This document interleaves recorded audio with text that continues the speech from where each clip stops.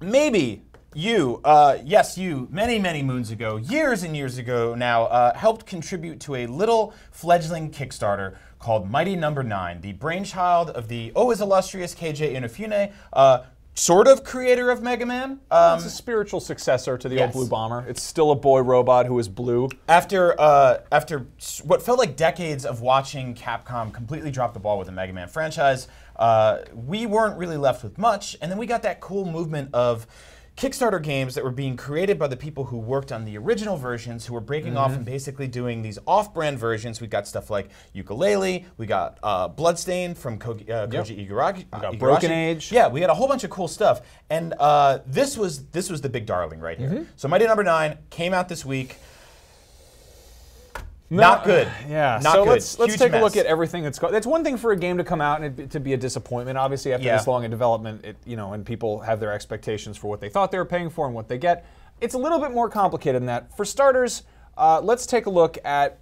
It's sitting at about 56 on Metacritic. So that's everybody's reviews. So that means it's very, very middle of the road on all platforms. One platform specifically, though, people are popping up on Reddit saying that the load times on Wii U are 30 to 45 seconds. Which is like Bloodborne bad. And that's not. This isn't like a visually stunning game by any means. It's a platformer.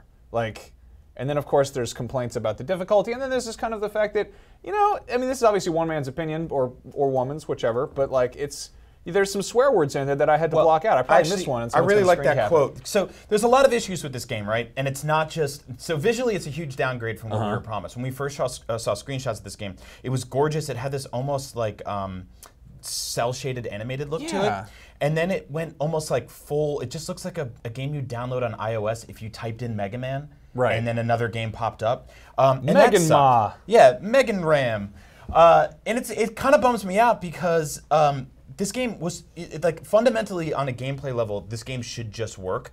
It doesn't even really do that well. Now, this is not a broken game. This is not a trash, terrible piece of garbage game, but it's not a good game either. It does that cardinal sin of just being so middle-of-the-road mediocre that you have to wonder what happened either way. $4 million went into this game from Kickstarter. Which also isn't that much money in the grand scheme of game development. But KJ Inafune got reached out to for a comment, and I've blurred out most of the rest of what he said, and part of the sentence that had nothing to do with this, he said, and at the end of the day, even if it's not perfect, it's better than nothing. Yeah, that At least hurts. That's, and he said my opinion, but I forgot to highlight that part. That bums me out. That really bums me out, because I don't like, that's like a waiter bringing out food that's like burnt or raw, and he's just like, well, I mean, you could just have water on the table. You could go eat rocks in the driveway. Yeah, Could.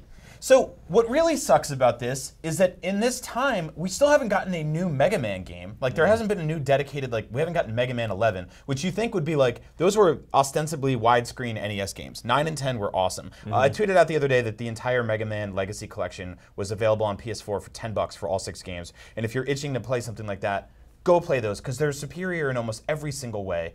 This one just bums me out, right down to the explosions, the graphical effects. Now, it wasn't bad enough that critics and gamers are upset about this thing. But one of the biggest glass houses in the world, this happened the other day. Yeah, Let's another take a look blue at this. character jumped in. Yep. Wound meets salt. Yeah. Sonic the Hedgehog's official verified Twitter account, which is just some social media fire right there, says it's better than nothing. Congrats. Yeah. Okay. Well, all right. Sure. Coming from this guy, who's just been dropping hit after hit since the 90s. This sucks, man. This really bums me out. Yeah. So you found an interesting sort of cap to the end of this. It just kind of keeps going. Literally. I mean, it's yeah. So as we were sort of getting the show together for today, I was supposed to be screen capping Sonic the Hedgehog's tweets because that's part of my job description. I found out that Mighty Number 9's credits for all 70,000 Kickstarter backers clock in at 3 hours, 48 minutes, and 4 seconds. And one guy went to the trouble of uploading that to YouTube. And as you can see here, it goes through all these different Mighty Number 2,700, 27,853. Oh my and most of them just say a generous backer who didn't want their names on it, or maybe they changed their email in the time it took the game to actually come out. Fun little addition to this, by the way. Can you pull that up real quick again? I want to show you something. The biggest crime out of all of this, these names are not alphabetized. I think they're in order of when they donated. They're in order of your backer number, and I talked to Andrew Goldfarb, who's our news editor here, who put $120 into this Kickstarter and is still waiting on numerous amounts of the rewards, including the NES cart it was supposed to be printed on. He doesn't know where to find his backer number.